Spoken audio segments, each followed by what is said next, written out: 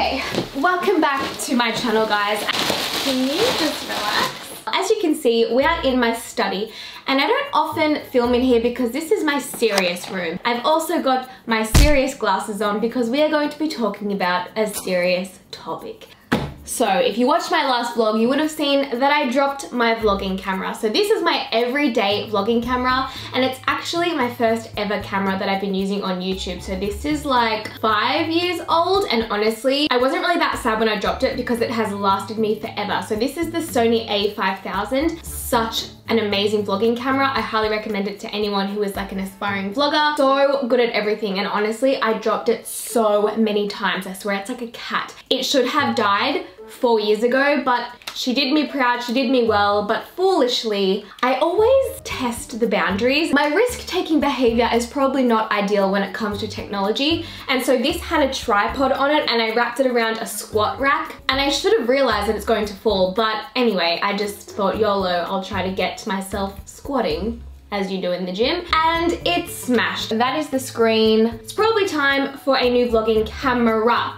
So I Instagram storied it, and everyone was like, can you please do a review? Can you tell us what camera you buy? If you guys aren't familiar with my channel, I'm Sarah, and this is a health and fitness and wellness channel. Not technology at all, but obviously YouTube is my full-time job, so I do take cameras and editing pretty seriously. So right now I'm filming on my Canon 6D Mark II, and that is my favorite camera right now. Pretty much the camera I use for my sit-down chats or my B-roll or my food photography. But as far as vlogging, I would hate to vlog with this camera. And just holding it, my arm was shaking because it was so heavy. So I always like to have a little, either like a point and shoot camera or just a really light camera to chuck in my bag and just to use for my everyday life. For like 2 days, I did loads of research and I just binge watched YouTube about cameras and vlogging equipment. I prefer to watch reviews than read them. Like, I don't want to go on Google and read about a camera. That's so boring to me. So I thought I would create my own, because if you guys create similar content to me, I thought this video might be useful to you. And by the way, this is a totally unsponsored video. I bought everything with my own money, researched by myself, my honest opinion. I loved my Sony a5000, but if I was going to get a new vlogging camera, I wanted to upgrade anyway. I would never deter you from getting this camera because it was amazing. I loved it. I really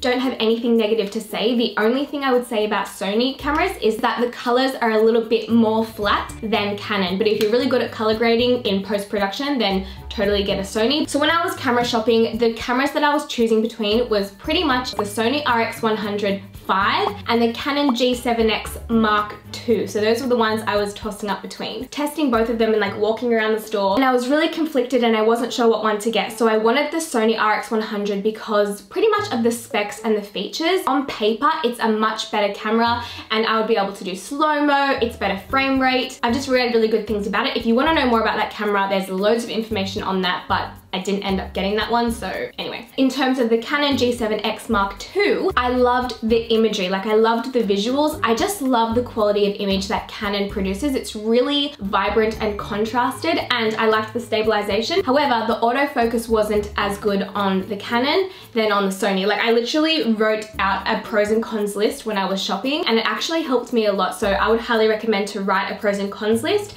and just decide what kind of vlogger you are or what kind of photographer you are and what is important to you in a camera, because, you know, whatever, it's great that the Sony RX100 can film 5 minutes of 4K, but are you really going to use 4K footage? I don't know. The sales guy threw me through a loop and he was like, what about the Canon M6? And I was like, long story short, let's get to the video. I ended up going for the Canon M6, and it was kind of like a nice balance in between the Sony RX100 and the G7X. Open it up, charge it up, and then I'm gonna go and take it on a vlog test. The type of test that I would find really interesting, so I'm gonna show it out and about in the sunlight. We'll see how quick the autofocus works. Good thing about this camera over the G7X is that it does have an external mic input, so if you're like in a really windy situation, or if you want to use it for like a sit-down chat video, you can put like a Rode mic or something onto it. The G7X and the Sony RX100 are both like point and shoot kind of cameras, and they don't have interchangeable lenses. M6, you can change the lenses. So for instance, I could put this lens on this. I don't know if I would need like a converter,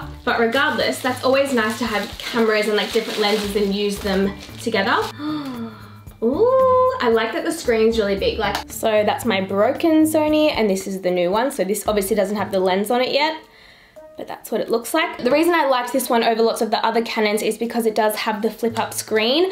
I know the M5 flips down, and for me that wouldn't work because I use a little Gorilla Pod, or I'll put it on like this kind of tripod, like a standstill tripod. So it's really important that I have it flip up so I can see myself.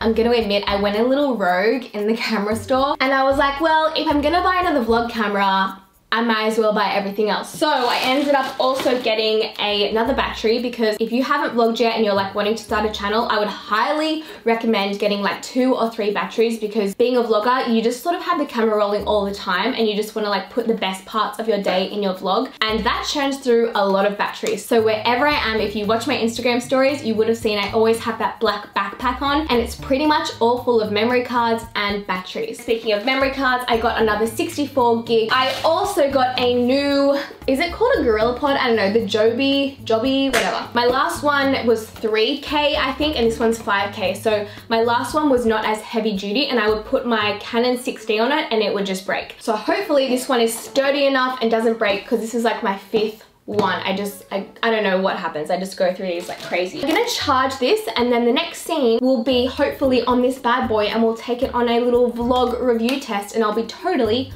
honest. Alright guys, officially welcome to the new vlogging camera for now, the Canon EOS M6. This vlog, for this review, I've just got it on like the film tab and all of the auto settings. Let's just like walk around my house and see how the stabilization is, see how it goes from light to dark. Actually, I'll be quiet and we'll see if it like focuses on my face and if you can hear it auto-focusing. So far away.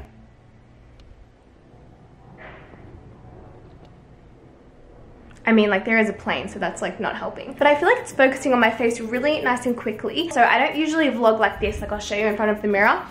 So this is me obviously just holding my camera like this.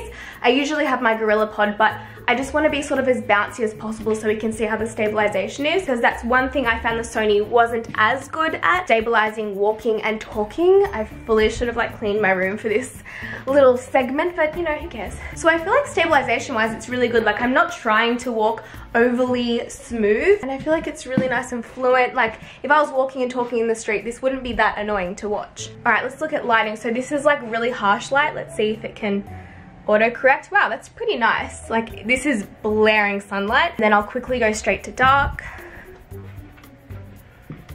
Still waiting.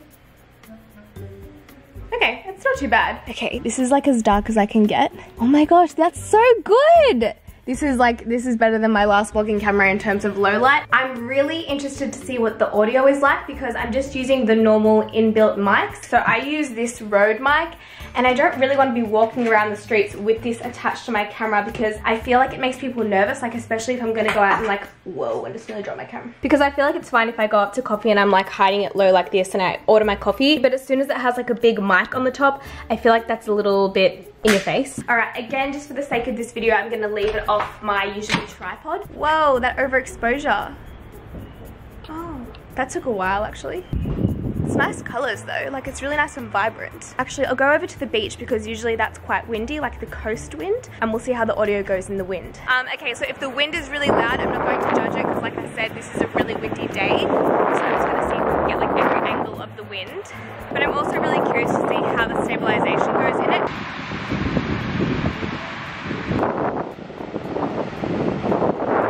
So obviously I haven't put this on my computer yet to like critique it properly, but from what I can see on the screen, it looks pretty good to me. Like I would be happy to edit this. I'm just really interested to see what the audio is like, because I really do like the audio on the Sony cameras, and I really don't want to have to use an external mic, because like I said, I just like it to be nice and light. I know it's going to be heavier when I have my tripod, but in terms of just the camera itself, it's really, really nice and light. Okay, this is really intense sunlight, so hopefully the exposure is okay. I can't really see. Let's try backlight.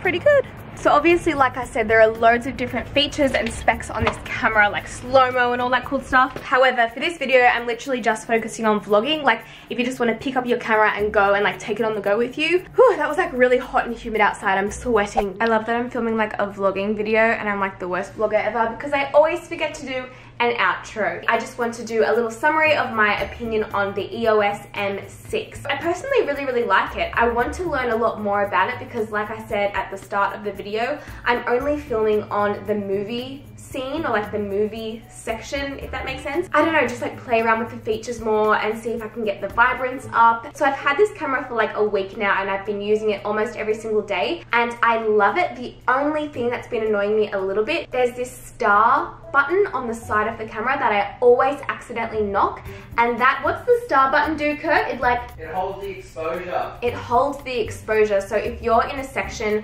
of your video where it's really overexposed, there's heaps of sunlight, and then you go to somewhere dark, it doesn't recalibrate, if that makes sense, and I always keep knocking it. The record button is so small and I always click the wrong one. And then my third thing that's a little bit annoying, the guy at the camera shop said it's because they want to sell this camera like a travel camera, so it has to be small and compact and you put it in your bag. So they want to be able to make the lens really small. So when you turn the camera on, you can't just start recording. It actually has this little lock on the lens. So you turn the camera on, you have to unlock the lens and zoom out the lens and then get it ready, and then you can start recording. So that's fine if you're like setting up to vlog or you're setting up a shot, but if something really funny is happening or something crazy is happening, you can't necessarily turn on your camera and start vlogging straight away. You sort of have to prep it. At the end of the day, every single camera you get is going to have some kind of downfall, or you are going to have to sacrifice something. I wouldn't mind testing out some other vlog cameras, so I would love to hear you guys' opinion on this video.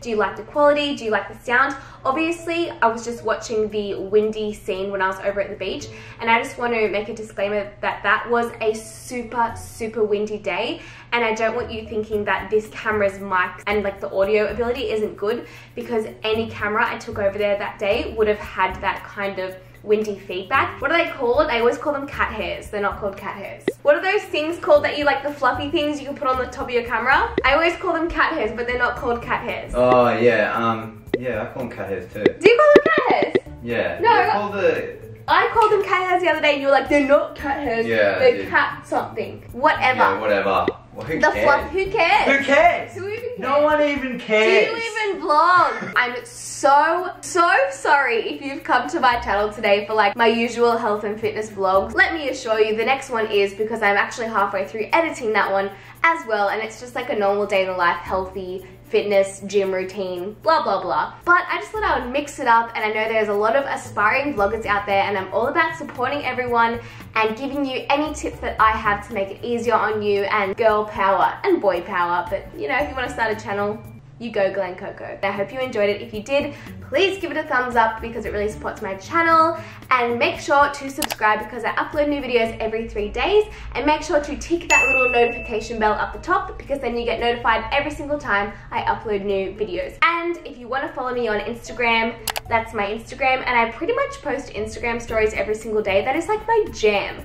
As much as I identify myself as a YouTuber, I should identify myself as an Instagram storyer because I'm obsessed. I love it so much. Anyway guys, I will see you in my next video, probably on this camera. Talk to you then. Bye.